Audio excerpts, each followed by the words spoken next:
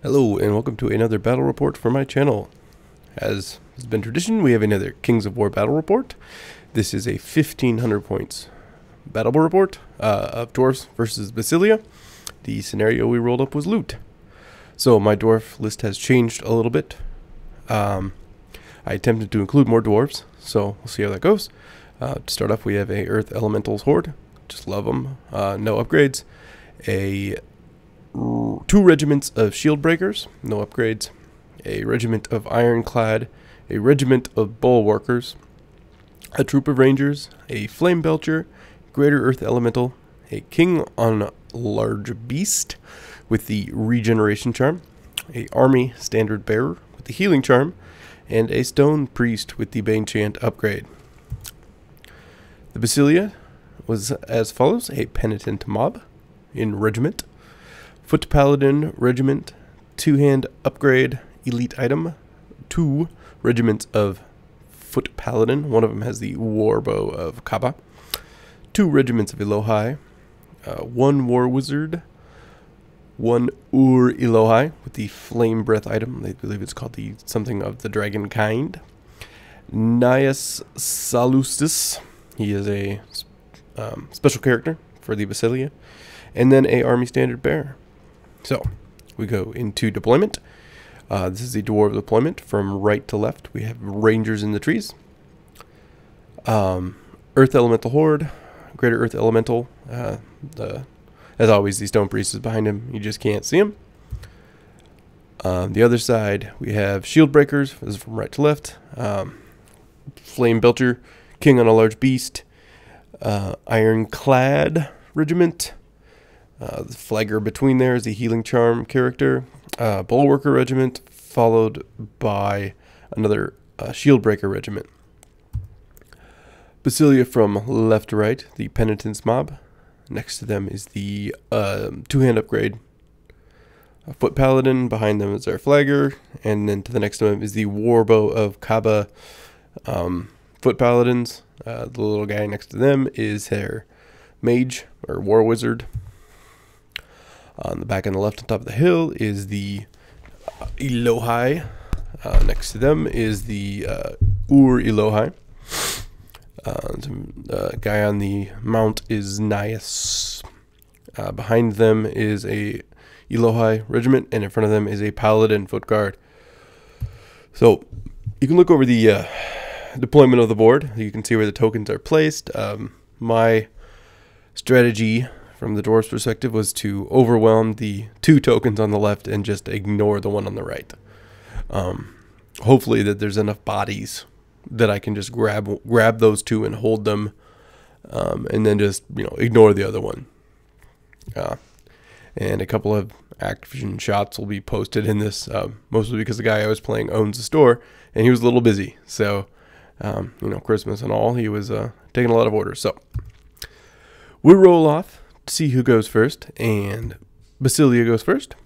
So he moves up like such on the right, and a little more cautiously on the left. And that's it. End of his turn. Move into Dwarves, turn 1. On the left, I just really moved the elementals up, and then all the other dwarves move up pretty much as fast as they can, except for the king. He just kind of kept in line with everybody else. Shooting, the Rangers put a few points of damage on this penitent mob here, and I showing this, I just rolled a surge roll and I got 7 out of 8. So my earth elementals went flying, which was pretty funny. Overview after that. So we go into turn 2. Turn 2, the Elohai hit my ironclad. His paladins on the right, you can see there, just walked onto the token, picked it up, pivoted.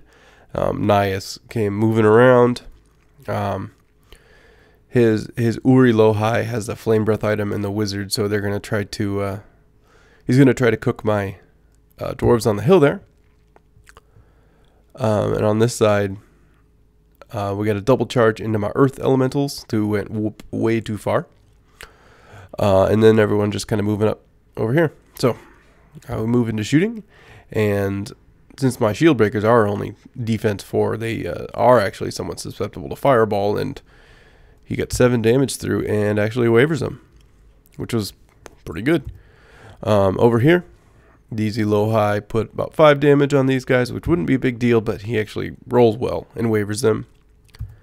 Over here, the elementals show what the elementals do. They take 2 damage, and that's about that. So you can see the outcome of Basilea turn 2. Move into dwarves, and we start with our headstrong rolls and the ironclad pass and the shield breakers pass. So no one is wavered. So on the left, we get some charges in. On the left, the rangers charge the penitent mob. They have pathfinders, so they'll do more damage charging than standing there and shooting, because they have piercing 1. And the sorry about that. The greater earth elemental and earth elementals double charge the token holding foot guard. I'm not really. I could have put more attacks into the two-handed foot guard there, but I'm more concerned about getting that token transferred to my greater earth elemental and getting him back towards the middle. So, you know, they'll be fine. I could have beat up those other guys, but yeah. So on this side, the king and the shield breakers double charge the Elohi. My ironclad and bulwarkers double charge the Elohi. And my shield breakers charge the Nias character, which, you know, not a great choice, but they don't have a lot of options. So it's an overview of that movement, all those charges. Well, I think this is probably healing. I just forgot to put a thing in for it. Bane Chant on the earth elementals, which is always helpful. Over here, these guys just do a couple points of damage, nothing special. This double charge from the dwarves does a whopping 4 damage to these guys. Not surprising, they don't have piercing or anything. So the king and the shield breakers, though, fare much better and rout the Elohi and reform as such. And the earth elementals and greater earth elemental do, looks like, about 9 points of damage there and waver. So pretty good. And the last combat, the rangers actually succeed in routing this guy. They ended up being, I think, a little out of range for inspiring. So they overrun a little too far. But so the end of dwarves turn 2. He has 2 tokens and I have 0. So we move into turn 3. Turn 3, my bulwarkers are flanked and rear charged, so say goodbye to them. Nias charges back into, or counter charges the shield breakers. The Elohi go back into their ironclad. Over here, the mage just moves around to get out of the front arc of these guys. He's just going to fireball them to death. And over here, these guys double charge my elemental horde, the ones that are already damaged. So we go into fireball, and it's quite fiery, but I think my guys actually hold. I think he rolls like a 2 or something. Nias doesn't do that much to these guys, just a little bit of damage. On the other hand, the double charge into my bulwarkers does 17 points of damage, so of course they're gone. So that's the reform after that. The Elohi take out the ironclad. They roll pretty well. No, it's not surprising. So and they reform like that. So this side of the board's kind of falling apart for me. This side, though, the combined charge still only does three more points of damage to these guys, so they're pretty tough. So that's that. That's the board looking there. Yeah, so we're going to dwarves turn 3. Dwarves turn 3. My king goes charging into the second rank of Elohi there, or second line of them. My shield breakers just go charging back into Nias. My flame belcher moves up. He's been shooting what he can, but everything pretty much in front of him is to defense 5, so it's not really very helpful. And back over here, I don't double charge anybody. The Greater Earth Elemental goes into the Foot Guard because they're pretty damaged already, and I think he can finish it. So I send the Earth Elementals into the Foot Guard with two-handed weapons. A little healing goes off here. We got another Bane Chant here, so these guys are going to be winning on 2s. Flame Belcher shoots these guys for a couple points of damage, maybe like 1 or something. Yeah, these guys don't. They did do a counter charge, but they didn't do great. I was kind of Hail Marying with these guys. If they could have beaten him and then turned, they might have survived the next charge. But next turn, they're not going to be looking so good. And the king does a few points of damage to these guys. Nothing too special. On the other hand, the Greater Earth Elemental does some work and routes these guys, picks up his token, and reforms. And the Earth Elementals do, okay. They get some good damage on him, but he is inspired, so they hold out. But they're not long for this world. So just a showing of that. Dwarf turn 3, and Dwarf turn 3 on the other side. And another overview picture, because why not? Oh, moving to turn 4. Turn 4, the Aloha counter charge my king. And then the Foot Paladin and Nias character double charge my shield breakers. We get a fireball off, hits my Flame Belcher, but he's fine. And over here the other Aloha charged my Greater Earth Elemental, both to maybe do some damage to him, but I assume he was also doing this to keep me out of the middle, or on the transferring him to the middle, because I've cleaned up this side pretty well, but there's a couple turns left, so if I can get my Greater Earth Elemental back to the middle, he can help out to at least hopefully get a tie, if not pull another token out. And over here, just another shot of that, hanging out at the fence. And not surprisingly, they route my shield breakers, reform like such. I don't think he even actually does any damage to my king. King's defense 6, and they didn't have Thunderous Charge, so anyway, he is regen and a heal bot next to him, so he's not going to go anywhere.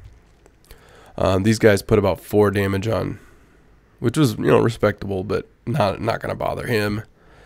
These guys actually do a bit of work and get these guys up a little bit more, but my Earth Elementals are fine, so no problem. Oh, yeah, and then the Flagger charged. The Flagger charged my Rangers, and he actually got a point of damage on them, which was kind of scary, because they are a 10-12 nerve, and they were not inspired, but they held out. So, an overview of that, kind of just a couple little clusters. A lot of dead bodies in the middle. Dwarves, turn 4. The Greater Earth Elemental countercharges the Elohai. The Earth Elementals countercharge the Foot Paladin, and my Rangers go after the Banner guy. Yeah, and I move my, yeah, that's about it. Nobody really needs much over there, so. On this side, I run my Standard Bear to interdict his Nias guy, trying to kind of block him off from charging my, or at least getting an easy charge off on my Flame Belcher. Obviously, he's nimble, so he could just pivot around him, but, just something. And the king goes back in, doing what the king does. So, overview there. Shooting, maybe a damage off on Nias. All these guys also have Iron Resolve, so you put a damage on and they just get it right back, so it's almost like wasting your time. Bane Chant off on these guys. We should do the duty. And then the Rangers waiver the Standard Bear, which was kind of funny. The Elementals route his Foot Guard, no problem, and reform. And the Greater Earth Elemental, I don't know what he does. I think he beats him, but we'll find out. Eventually he beats him. My king routes the guys he was in combat with and reforms. And turn 5. Yeah, maybe my Greater Earth Elemental. Anyway, nope, doesn't look like he did. So, Basilea turn 5. They have Foot Guard charge into my king on the beast, because why not? Nias kind of takes a bait here and charges my Bannerer for whatever reason. And his wizard decided to do the only thing the individual could do here, and that's stand on the token so no one can take it. He's not holding it. He's just standing on it. Over here, just counter charges. His standard bearer is not headstrong, so he's just gonna hang out. Fireball hit my flame belcher, which is kind of ironic when you think about it. But we go into combat, and my banner is fine. He holds out, and my king is fine. He holds out, no problem.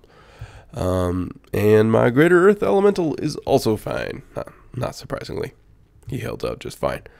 So yeah, we look at this, just a couple of clumps, people hanging out. Dwarfs turn 5. Pretty much everything you would expect to happen. Counter charges. My Rangers just trying to finish off the banner so they can go somewhere, but it's getting kind of late in the game. King counter charges. That's about it. I turn my banner around so he can heal. A little bit of shooting from the Flame Belcher again. They're actually kind of adding up a little bit to the point where I actually waver Nias. So pretty good actually for what it was. Some healing on my king and some regen, so he's all good.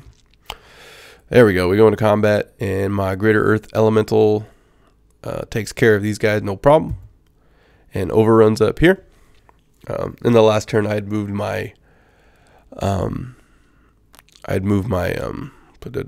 Stone Priest up in this general direction, knowing that I would probably kill those Elohi and probably overrun.